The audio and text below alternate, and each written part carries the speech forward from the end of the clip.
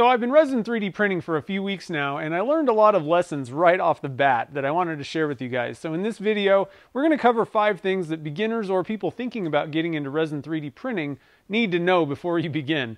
So let's get started.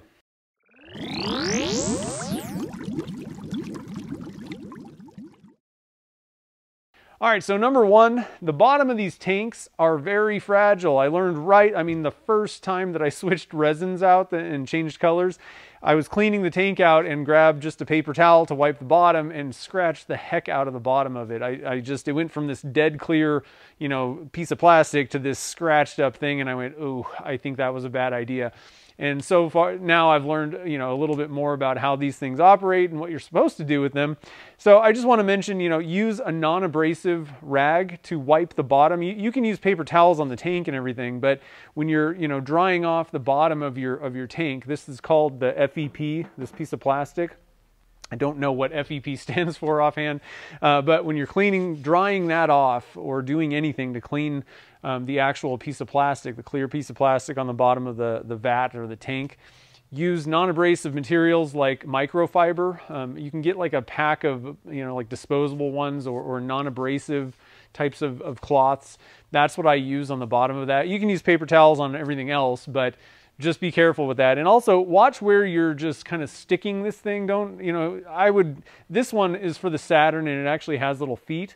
But the Mars and other ones, I'm pretty sure, other brands, if you stick it on something, you could dent or scratch or even, rip the FEP. So you kind of want to get in the habit of putting these things on their sides when you put them down.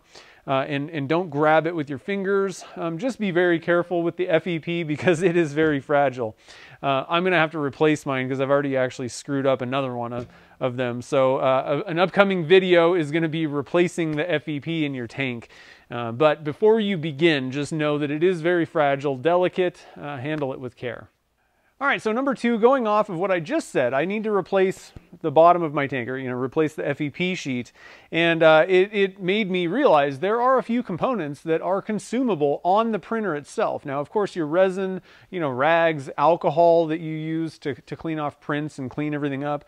There's a lot of consumable items generally with resin 3D printing. However, there are some components to your printer that are consumable. And so the bottom of the tank, the FEP sheet, that is going to be a consumable. I actually recommend when you buy your machine or, right after you've bought it, I would recommend getting some extra FEP sheets because these things, again, are delicate. You're going to have to replace them eventually just due to normal wear and tear, no matter how careful you are. They eventually get kind of mucked up a little bit. And if you ever, puncture it somehow or dent it or do something, it can affect your prints. So you're going to have to replace these things eventually. The other thing that was a little bit more of a shock to me, and I guess I didn't really think about it, but you are going to have to eventually replace your LCD screen in the printer. And that's a little bit more involved than the FEP sheets. You're going to have to kind of take apart your printer a little bit and, replace that screen. So that's something, they are consumable after a while. One thing I have found out is the mono screen printers, they're going to last a little bit longer because you're not, just burning pixels, I guess. I don't fully understand everything about the technology, but the monos will last a little bit longer than the older screens, let's say. So, your Saturn, I don't know a whole lot about a bunch of different brands, but your Saturn is going to have the mono, your Mars 2 Pro, I think the Mars 2 does as well. Not sure about previous models before that, but so just know that you will have to eventually do that. It's not super expensive, but you are going to have to kind of know how to do that or be able to do that, I should say. Taking apart your printer a little bit and kind of fiddling with it. So I just wanted to mention that. It's something to know before you get into this stuff. And again, like I said, I would recommend they sell packs of these FEPs. Pick those up so you have them on hand if you ever do need to replace one. And just know down the road, you will have to replace the LCD screen. So a couple things to think about before you get going. All right, so number 3, and this is kind of going to be a no-brainer, I think, to most people, but make sure that if you ever remove your vat off the printer, that the build plate is not dripping wet with resin, so it will just drip onto your LCD screen. One time, I think what happened was I got a failed print and I had to get the failed print off of the FEP, so I removed the tank and I was kind of working on it. I didn't think about the build plate was just soaking wet with resin, dripping, and it's just dripping onto my LCD screen. Now, it's not the worst thing. It's not like it's going to ruin your machine or anything like that, but I'll tell you what, the less times you have to clean up the LCD screen itself, the better off you're going to be, because it's a little bit more delicate. You know, you can use alcohol and different things on most of the components. You don't really want to be using harsh chemicals on an LCD screen though, so it's a little bit more of a complicated cleanup, let's say. So hopefully this, me sharing this with you, sharing my blunder, will help you avoid getting resin on your LCD screen and you won't have to clean it up. All right, so number 4, I just wanted to talk about water washable resins. That's a type of 3D printing resin that some companies are selling. And that's what I bought when I first started. It just seemed like, oh, I'll just, you know, wash it with water. It'll be great. And what I found is it's a lot harder to wash it with just water. You're going to have to scrub the heck out of it. I found that it really never got the prints totally clean. And so I just started using alcohol instead. And you can use alcohol on water washable resin as well. It just works so much faster and it just works so much better. And so I've just switched to doing that. The other thing about it is you're going to need to use alcohol to clean everything else. So it's not like you can totally get away from using alcohol to you know, do 3D printing. So yes, you're going to have to buy a lot more of the alcohol to clean prints and do that stuff. You're going to have to, you know, have like buckets basically. But, you know, so I just wanted to mention that. It's not going to be a lot easier or anything like that, and it's not going to be as wonderful as they kind of make it sound. The other part of this is water washable resins are exactly the same product, same thing, and same safety issues as standard photopolymer resins or, you know, 3D printing resins. You know, they're still toxic. You're still going to not want to breathe the fumes. You know, don't get it on your hands.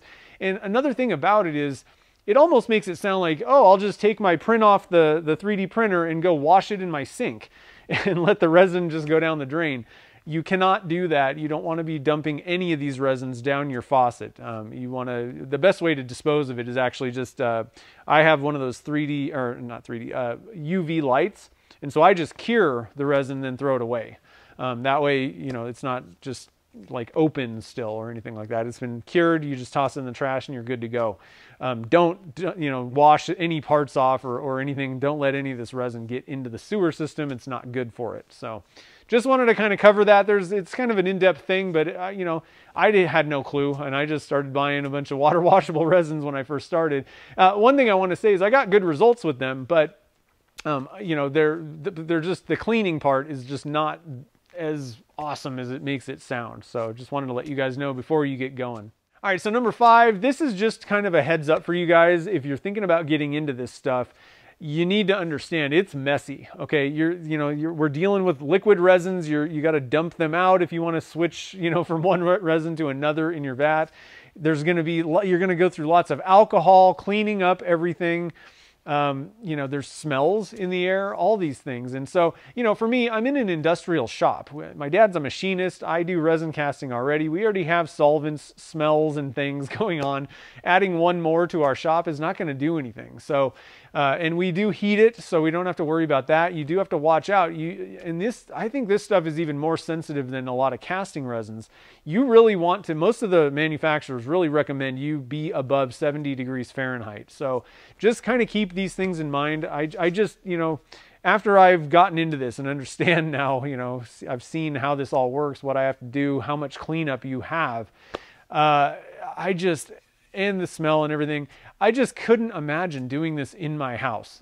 My wife, there's no way she would allow this. So if that's the situation that you might be in, you might really, I would really recommend, I think, you go with a filament style printer. And I'm going to do a video down the road kind of comparing the two. I did filament style printing before, and now I'm doing resin 3D printing. So but bare minimum, I just want to make sure that you do some research before you spend money and get all set up and get going with this stuff. Make sure you know what you're getting into. I'll be doing some more videos on, you know, the cleaning process, how to clean the tank, and what's all kind of going on. Try to also think about, you know, how much materials am I going through, which I need to know anyway. But you know, you go through a ton of paper towels, gloves, you know, all this stuff, alcohol.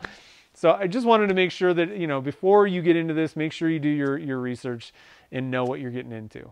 So anyway, guys, I hope these tips were helpful for you. If they were, definitely hit that like button down below. It helps out with the channel and it tells YouTube, hey, this video was likable. We should maybe share it with other people. So really appreciate all that support, guys. Don't forget to subscribe and hit the notification bell as well.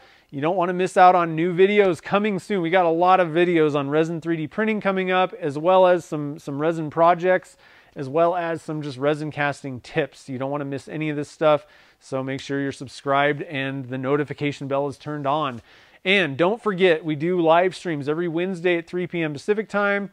And we're going to be adding a new one Saturday at noon. We're going to basically do the resin, you know, casting part on Wednesdays. And then we'll get on the turning or work on the blanks that we made from that previous Wednesday on Saturday. So a couple different times. You don't want to miss out on anything. So again, make sure you're subscribed. So until next time, guys, thanks for watching this video and happy casting.